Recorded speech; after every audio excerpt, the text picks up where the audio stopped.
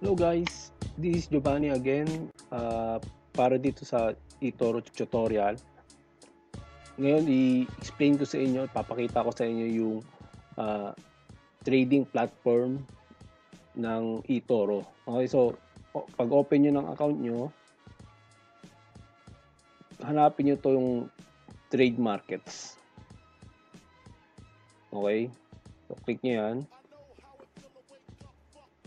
So pag open nyo yan, makikita nyo dito yung different kinds of item na pwede nyo i-trade.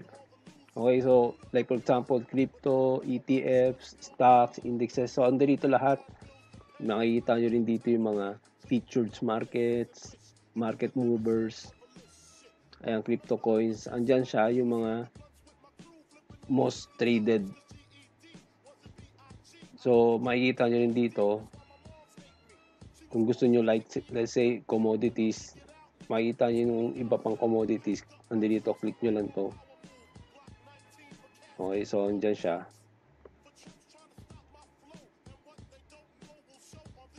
Okay, so madali na lang hanapin guys. Kung gusto nyo, kunyari, gusto nyo ng forex, so punta kayo rito, currencies. Okay, andyan siya. Kung gusto nyo naman ng indices, okay, andito sila. So, stocks. So, andyan makikita nyo yung different stocks.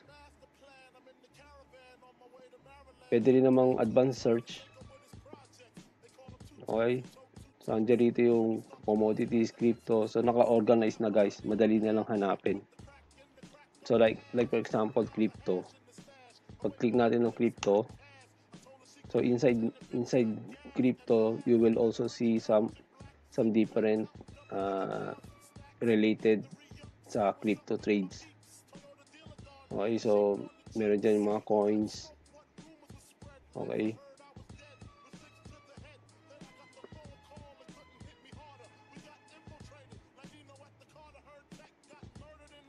So meron din ditong commodities crosses. Meron din ditong crypto crosses. So andito lahat yung gusto niyo hanapin. Madali na lang hanapin guys. So let's say gusto niyo na mag-trade. Let's say ito, kunyari Apple. Hindi, itong crypto kasi open ng market lagi ang crypto. So let's say Ethereum. Makikita niyo yung arrow rito. Click niyo yung guys. Okay.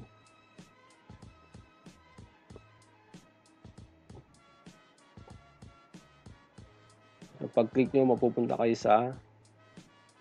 sa chart. Trading chart ng Etoro. Okay, so kung gusto nyo baguhin yung interface, pwede naman. Punta lang kayo rito. So, let's say, click nyo yan. So, kung ito, general, so, pwedeng gusto nyo dark. Okay, so, long scale, regular. Okay, so andito lahat yung mga gusto nyong gawin sa interface. So itong periodic, ito yung time. Ngayon nasa day tayo. Pwede mo baguhin yan, 10 minutes, 30 minutes. Okay, so andyan yan yung mga time. Chart type, andyan kung gusto nyo ng mountain o line lang o bar. So by default, candle yan. Okay, so yung tools, andyan yung pag-measure nyo. Okay, so andyan siya.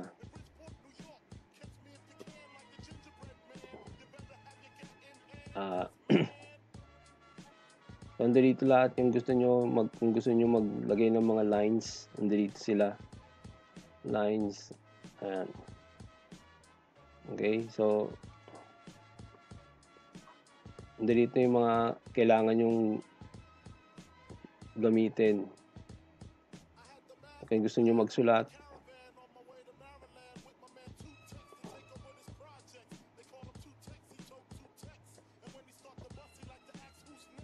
Okay, so kung gusto niyo magsulat, pwede din kayo magsulat.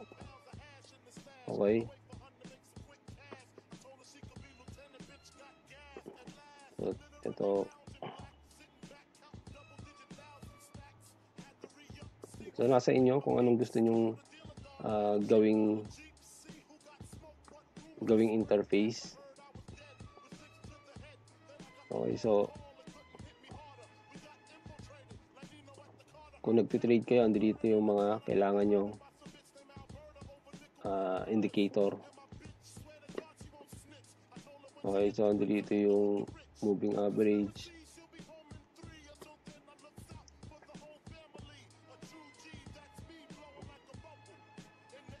So, lahat ng kailangan nyo guys, andito na. Okay, so ganito yung interface ng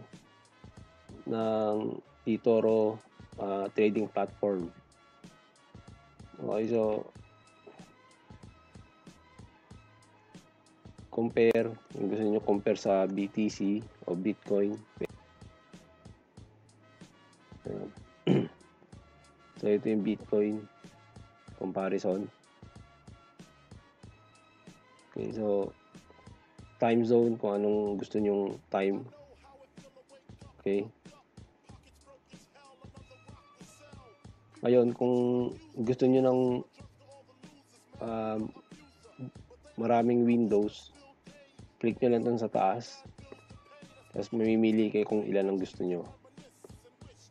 O, let's say, 4. Okay, natin ito para makikita. So, kung gusto nyo pa ng iba, click nyo lang yung other window, type nyo rito kung ano gusto nyo hanapin. Kunwari, BTC. Okay. Ito, kunwari, Dash. Dito naman, kunwari, kasi dito, Litecoin. Okay, so, pwede nyo ring i-save kung tapos na kayo, kung gusto nyo i-keep yung ganyang setup. Click nyo lang to, then save. Okay, then lagyan pangalan crypto trades. Okay, so makikita nyo dito, andito na siya, crypto trades. Okay. Yun lang guys, ganito ang trading platform ng Etoro. Okay. I hope may natutunan kayo. Thank you for watching guys. Bye.